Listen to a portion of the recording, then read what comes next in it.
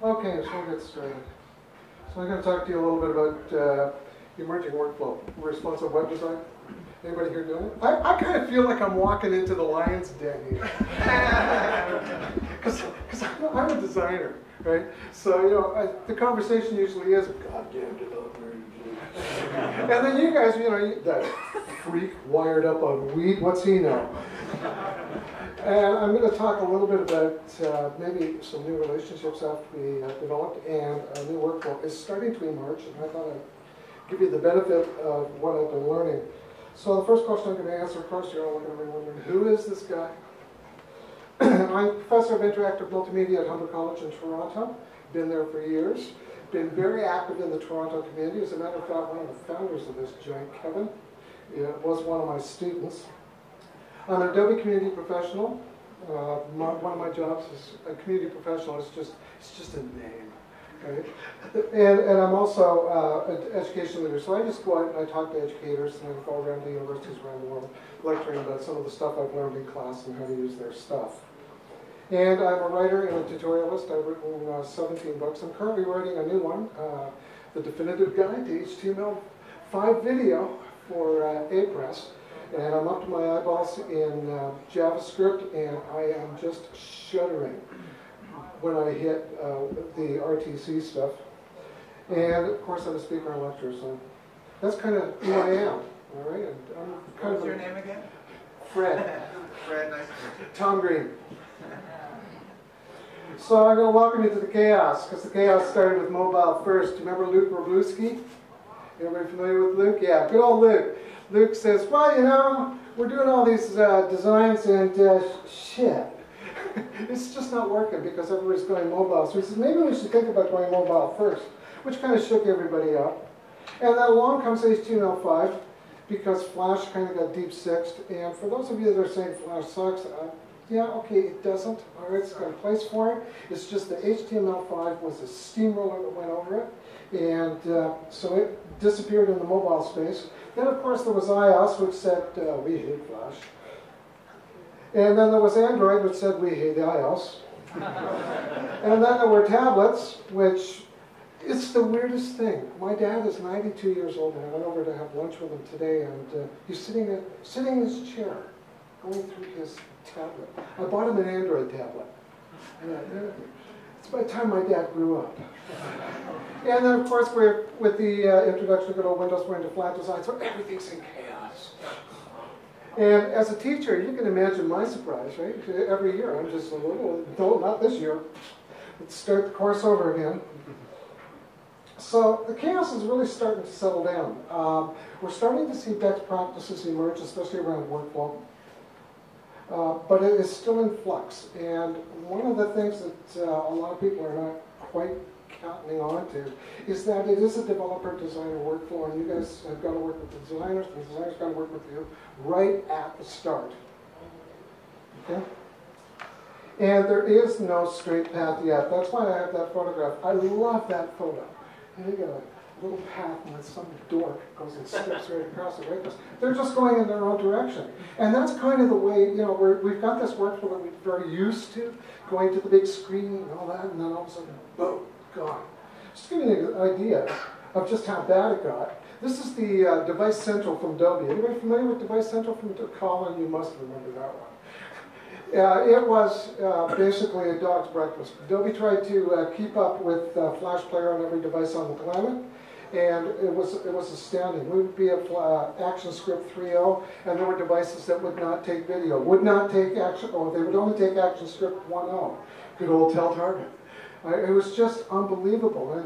It was horrible. And finally, HTML5 said, no, enough of that, and so away we went. So we now have an emerging workflow. The workflow, as I said, is team-based. You guys got to get real clear on that one. It is an emerging workflow. It is team-based. It is designers and developers working together, probably with whoever the suits are or whoever's in charge of the project, but you're all working together, including the client, because the client doesn't have a damn clue what's going on. They just come in and go, yeah, I'd like this to be mobile. You heard that one? Yeah, I want this to be mobile. How mobile do you want it? Not sure, but it really looks great on my iPhone. What about Android? Oh no, we're not touching that. The workflow is complex. It's not a straight line that's going to sort of zig and zag all over the place, and it's under constant change. You be aware of that one, okay? It's constantly changing. You've got to adapt. You cannot sit back and say, well, this is the way it is, because it isn't. And there are some new tools developing out there. You guys, I'm going to sort of go through them, and I'll show you a couple from Adobe. The first one is Adobe Reflow. You know, look, these things are responsive web design and app tools. But look, folks, don't drink Kool-Aid. Clear? Don't drink the Kool-Aid. I'm out there telling designers and developers, you use applications like Reflow and the other ones I'm going to show you, they are for prototyping. Making the damn thing work, that's your job. That's why you've got to be involved right from the start. But these are not designed to kick out the final product. Got that? Another one is Macaw. Anybody familiar with Macaw? No? Oh, folks, please get out there. Webflow, anybody familiar with that one? A couple of, Macaw, by the way, here's a great one. Adobe threw a team together and hundreds of thousands of dollars, if not millions, developing Reflow. Two Italian developers got together and said, maybe we can develop a responsive web design application that works right in the browser. So the two of them did it. It's called Macaw. It's pretty sweet. Webflow is another one. Antitype. This one's out of Germany. Anybody familiar with Antitype? Wow. Okay, so Antitype is for developing apps, and it uses the I'm not going to be going into them tonight, but it uses the paradigm of building an app using little bits and pieces from a library, so you're just sort of building it away and then adding the interactivity. But at some point, it goes over to you, and it's up to you to make it to work. And so we're going to start. The familiar and the new. This is kind of the way this new workflow is coming out. It's familiar and the new. The familiar, we're all used to designing on paper, are we not? Those tools I just showed you, you're designing in the browser. They all are browser-based. So that means you can get away from actually bopping around between browsers, and, write a little bit of code, test it, write a bit of code, test it. You can actually develop all this stuff, put it together visually with your designer, put it up, and it works the way it's supposed to work. The client is involved right from the start. And you really got to be clear with the client on this one that it's going to be a process and that the client has to approve everything, and you've got to have you've got to determine what the client approves, because I've talked to a number of agencies over the past year, and the clients are involved in everything right from the wireframes, the paper wireframes, right up to the final comps. So you've got to be aware of this one. You've got to decide how the client is involved. The tools are used differently. Who here uses Photoshop? Woohoo! Everybody loves Photoshop, right? Well, guess what? It's now a responsive web design tool if you use Adobe products. I'll show you a couple of things I can do tonight. Illustrator. Who uses Illustrator? SVG, right? SVG, pain in the ass. I swear to God that that's what SVG stands for. And the SVG workflow out of Illustrator is basically save as. And I don't know if anybody's encountered this one, but you got to get rid of layers and stuff like that. And you discover that as you're creating these stupid SVG files, there's always extra stuff in there bumping up the file size. And you go, what the hell, where did that come from? And so Adobe actually listened to us and said, we're going to make it easy on you. So I'm going to show you an easy way of doing it tonight. And it is all about change and disruption. Not only are you going to be designing in the browser, which is Reflow over there, but you're also going to be testing on multiple devices. Adobe has a great little application. Again, I'm not an Adobe guy, but boy, I'll tell you, if I got something that makes my life simpler, I'm going to use it. And one of the little pieces that they have that works with the Chrome browser is called Edge Inspect. Has anybody used Inspect? What a sweet little app that one is, and you're looking at it right there. On my Big Mac, I've got that design is a wireframe, and the device on the left is my iPad, Beside it is my Google phone. That is a Samsung Galaxy Tab. There's a cheap Chinese phone in there, there's an iPhone, and there's a Motorola Zoom. And all you do is you go click, and it goes right across all of them. So you can actually start looking at your designs right in the devices you're going to be using. Are you going to have every device on the planet sitting on a desk? No. So you've got to make some choices. And it starts with an idea in the notebook. I love this picture. I felt so guilty. I'm sitting on the GO train and watching you do what the GO train does, right? You just sit there looking at the window, brainlessly. And I just happened to look over and she pulls out a moleskin and starts sketching. So surreptitiously, out comes the camera. And I just love that because that's the way it starts. The client will come to you with an idea. So I don't have to tell my students, the client doesn't have a goddamn clue what he or she wants until you show them what he or she wants. They don't know what they want until they see it. And if they tell you, I want my competitors, that's when you sort of gently show them the door. But it starts with an idea and a notebook. And you just start sketching. And there are all kinds of notebooks out there. Oops. You can start small. There's a moleskin. Just sketch boxes. That's all you need, by the way, boxes. And I want to explain, there's a new way of doing it too. Use one or two sketches as you jump off point. Maybe you can get the client to say, yeah, I kind of get that. Okay, fine, move on. Then use larger pages to rough out the details, and don't forget to be guided by the content wireframe. Anybody here familiar with the content wireframe? God bless you. That's what I do. I may use your experiences there. Yeah. Developers. Look, it starts with content wireframe. It's content first. And when I say content, I'm not saying pretty pictures and text. It's boxes and arrows. How am I doing? Okay, am I making your life easier? It basically is just boxes and arrows. And that's kind of the first step in the process. Here, I'll show you what I'm talking about. I'm going to just pop out of this. I'm going to pop over to Reflow. And there it is, right there. There's a content wireframe. This is starting at 3. By the way, mobile first. Who here has been drinking the mobile first Kool-Aid? God bless you. If you're going to be using these apps, it's irrelevant. You're going to get to the same point whichever way you go. If you want to start mobile first, you can do that in Reflow. And if you want to start mobile first, you can do it in the Macaw. If you want to start in the desktop and work your way in, fine. If you start in the desktop, you're going to wind up there. If you start there, you're going to wind up over on the desktop. Yes, ma'am.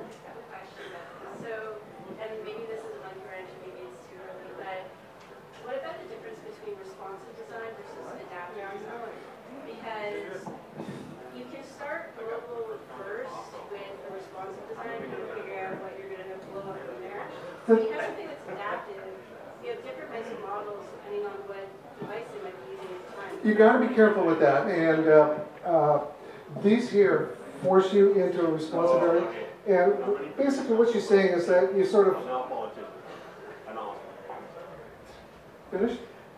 What she's basically saying is you start with your devices or your targets and develop there. That's wrong. Okay, in a responsive world, that's wrong. It's breakpoints. Where does the design break?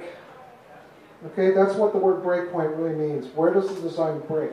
An adaptive design, if it's not as, if you're locked in, yeah, of course.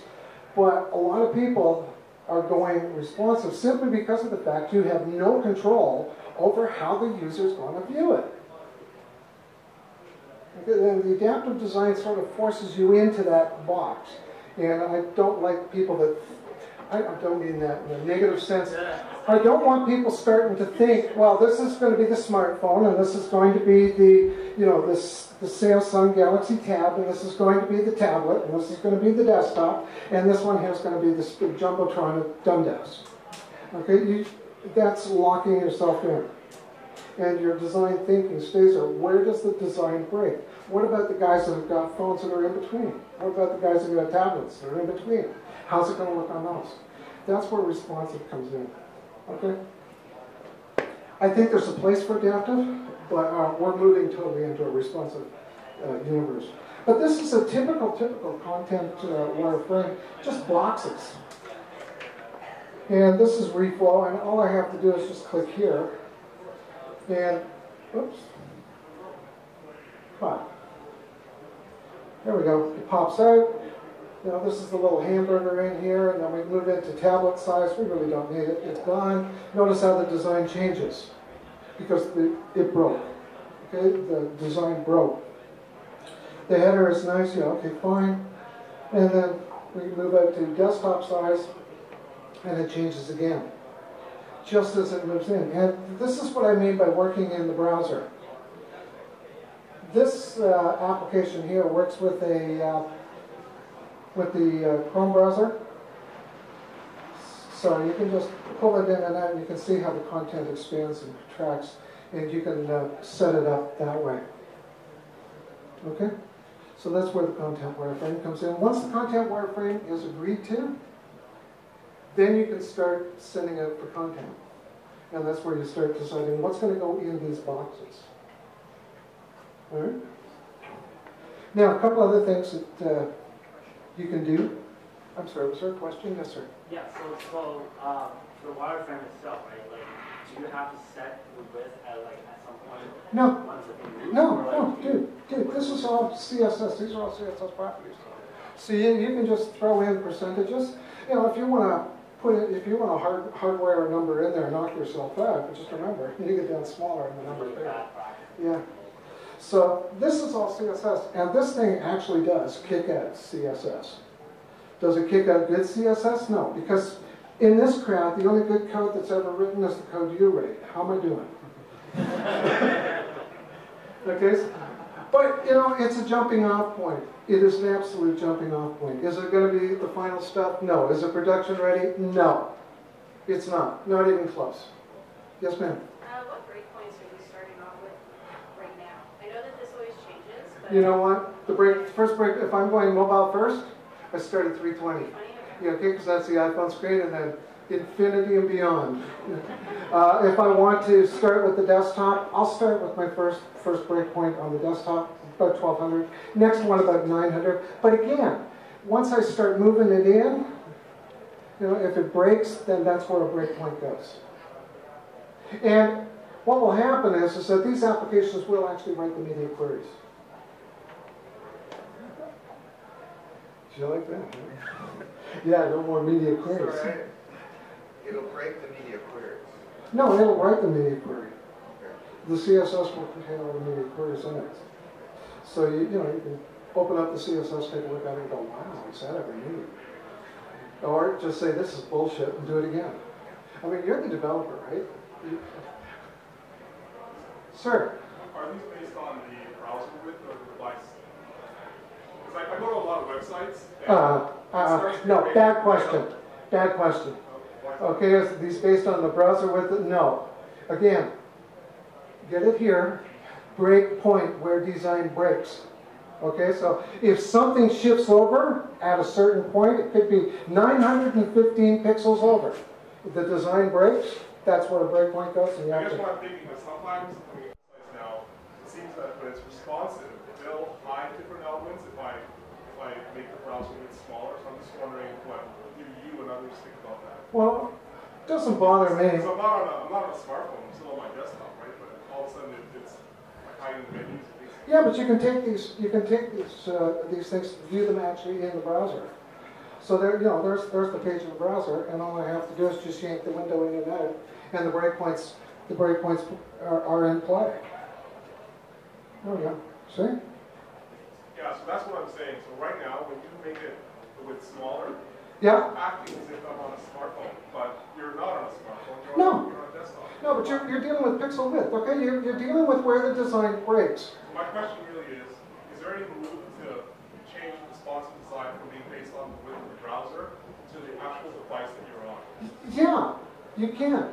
Okay, you can put that into the metadata. You can also use your media queries for that. The width. When we're 700 pixels wide, this is what it looks like. The width of the monitor and not the... The browser window. We're talking about the window. Okay. Yeah, I think we're on different... It's a window versus device, not device, window. Yeah, but you also have to think about if you're on a big It's the screen, viewport. why would you want like a small and narrow screen? Like, Well, that's you want my, that. that's my Like, decision, you want right? the full screen, right? Like, I mean, I just don't like when I change the browser width and all of a sudden the website thinks that I'm on a Okay, let's back up here. The terminology is viewport. right. Okay, that's what's changing there is the viewport. It doesn't say, oh look, it's a smartphone. When it switches the design, that's where the breakpoint is. You control it. Okay, what I've done here with this one, Someone else had something to say about this. well that's fine. Let's take it offline. Okay, we'll take that offline. Exactly. Offline. Yeah, you two go duke it out yourselves. Another thing you can do, once you get past the wireframe, you can then start taking your designs and whip them open in Photoshop. And I'll tell you right now, you're talking to a guy that would tell his students, if I see you designing websites in Photoshop, I will take you and beat you up. Okay, and I've never felt that, I always felt that was like using an atom bomb to light your barbecue, designing a web page in Photoshop. You know, you gotta light the barbecue, but you know, the Adobe guys have kind of said, okay, fine, what can we do with this? Well, one of the things they've done, anybody here sitting with CC? Great, there's a little feature built right into the file menu right here.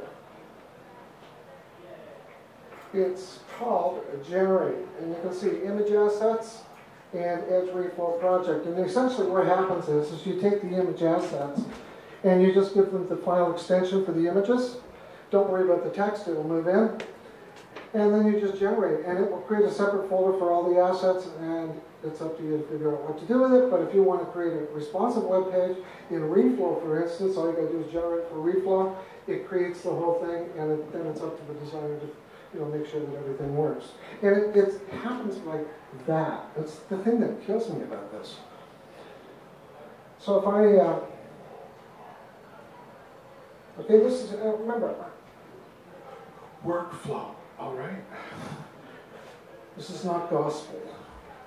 So I can generate the page right here just by selecting Edge Reflow project. And that's what you see. Boom, done. And what it does is it opens up a folder, there's the file. And there it is. Now, I've got that on a black background, so if I throw a black background on there, you'll see the text, but it just basically rebuilt the page. Here's another thing that you can do with a reflow. See this little Photoshop thing here? This is, again, workflow, right? Workflow, you want to be efficient. You don't want to waste your time. And the client says, okay, fine, we need a second page. And you go, oh man, I've got to develop the second page. Well, you've already got it in the bag, right? It's developed in Photoshop. Well, you can actually, just right here in Reflow, if you've got this done, just go to here and say, look, I already have the file open. There it is there. Create a new page. And it will take the open Photoshop document and create a brand new page for it. Then it will link to it. So there are all kinds of little productivity improvements that are built in here. Okay, so the wizards at Adobe, I don't know how they do it. I honestly don't. But the wizards at Adobe have kind of figured out they want to make it a little bit more efficient. But again, let's get real clear on this. This is not production ready. This is something you can show the client and go, hey, aren't I clever? Is this kind of what you want? And then when the client says, yeah, that's kind of what I'm looking for, over to you, where you can write your own code. Okay, I'm going to wrap up with one final thing. And that is, remember what I told you about SVG being a pain in the ass? Well, it's no longer a pain in the ass. I don't know if you guys noticed this. So what I've got here, this is a little best practice I've developed because I learned it from a very good friend of mine who's gone beyond this. Henry Curtis. He, back in 2000, I was sitting in his office and he was asking me questions about developing. And because I'd worked in Canada, I was familiar with working with languages. And he showed me a project he was working on with HP. And it came from India. It was all Sanskrit and the whole bit. And he said, how would you do that? And I said, well, real simple. I'd get their Indian agency to send me the Illustrator files, and then I'd just plunk them in. He said, good idea. Let's talk. So this is the Chinese character for Beijing. And what I want to do is just drop it into Reflow and Edge Animate. Now here's where it gets really cool. remember in Illustrator it was File, Save As, and then you'd have to come here, and then you do, oh, yeah, okay, we'll go with that one, I think. And so you click Save, and then up comes this weird dialog box asking you all these bizarre questions. Which version do you want to use, and how are you going to handle the fonts, and yada, yada, yada, yada. And it was just, you could never figure it out. I always found myself coming here 4 or 5 times. If you have a current version of Illustrator CC plus Reflow or Edge Animate, watch this. All I have to do now is just select what I want, and this works with icons or any drawing that you have on the Illustrator page. Copy, and then I'm going to go back to Reflow, and I'm just going to open up a new page,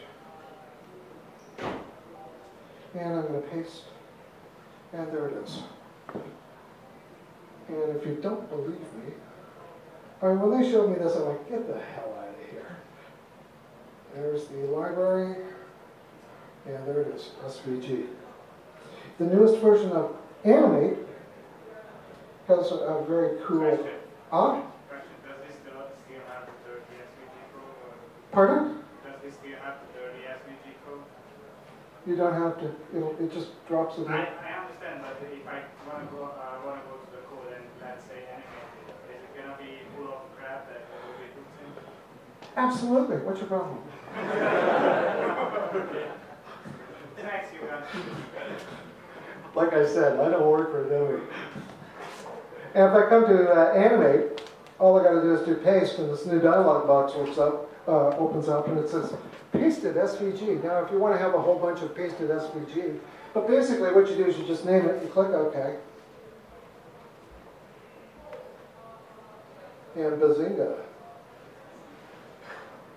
You've got your SVG document, and if you want to put it in motion, knock yourself out. So that's kind of what I was going to talk about tonight, a little bit of a workflow and trying to make your life easier. Also suggesting that you start talking to designers, and that designers get off the pot and talk to you as well. So thank you. That's my email address if you want to send me bones or call me names or anything like that. I have a very thick skin. I get it all the time. Yes, sir. One question. Are there tools built in for things like modifications? What do you mean by modification? Of existing designs, or like say building themes, for example. Let's say that the design project is just to build themes. Mm-hmm. I mean, are there built-in tools for that, or is that just yeah. purely for just speculative design? For building themes, if you're going to be iterating on them or just basically having a whole bunch of separate documents, I think you've really got to rethink that one, because Reflow is basically, I like telling people it's page layout for responsive design. It's a great way of thinking about it. It has a library, yes, but you can't share assets in the library. It's more like a sketching tool. It's not a sketching tool. But it sounds like more static than dynamic. Like you can't do anything with it after. Can you do things with it after you're done with it? Absolutely. So like, what is it? What's the code that it's generating? It's lousy code. I keep telling everybody there's a lousy code. Where should I find?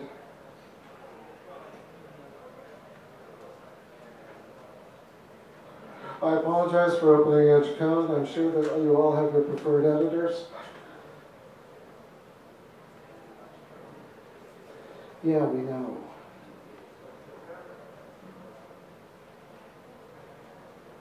Okay.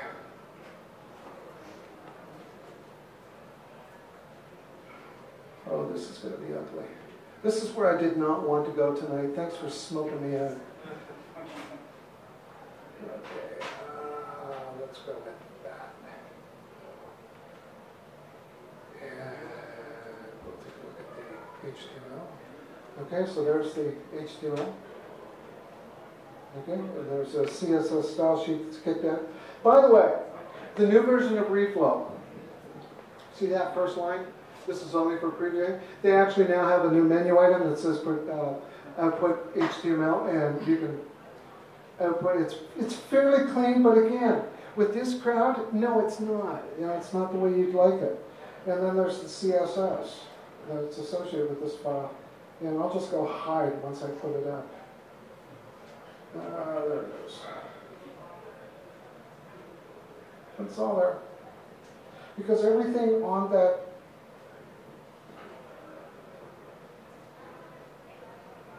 there it is. Everything in the reflow interface, the Macaw interface, the antitype interface, everything that you see that allows you to put stuff somewhere and change the properties and whatever, they're all CSS boundaries. So it's like a visual editor for CSS, which again sucks, right? But again, if the client is looking for an idea, this is where we're going. This is what we think we can do. Are you happy with it? And then, yeah, fine, let it rip. Then we take the project and over to you. And because you have been involved right from the start, you know exactly what the client's expecting. So you can go to work and be far more efficient too. Without, But that was your first point, right? That it's a sketching tool, it's not a... I don't know if it's, well, I call it a prototyping tool. Let's call it prototyping, because for me a sketching tool is pull out a pen and, okay, I'm a designer, all right? Thank you. All right, any other questions? Yes, ma'am. So how deep do you get into the prototyping with this particular tool? Because the other big contender out on the market, or one that at least is a standard amongst user experience designers, is ActionRP. And you can do things like have a sticky menu and that kind of stuff. It just depends on how far you want to go.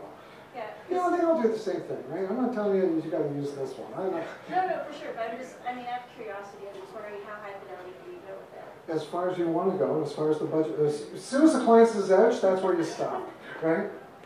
So, you know, if the client says unlimited budget, you go, yes. But if the client says, well, you know, I'm kind of poor, that's where you start pulling out reflow, antitype, because these things are all on the web and free. Okay, any other questions? None? When did the other two come out? They're all out. I mean, but how often do they change it? Antitype is in beta, and in the past 3 months, or in the past 6 months, there have been about 6 revisions to it. They're constantly changing it. Macaw is still developing, and Webflow, same thing. Okay? Any other questions? No? Thank you.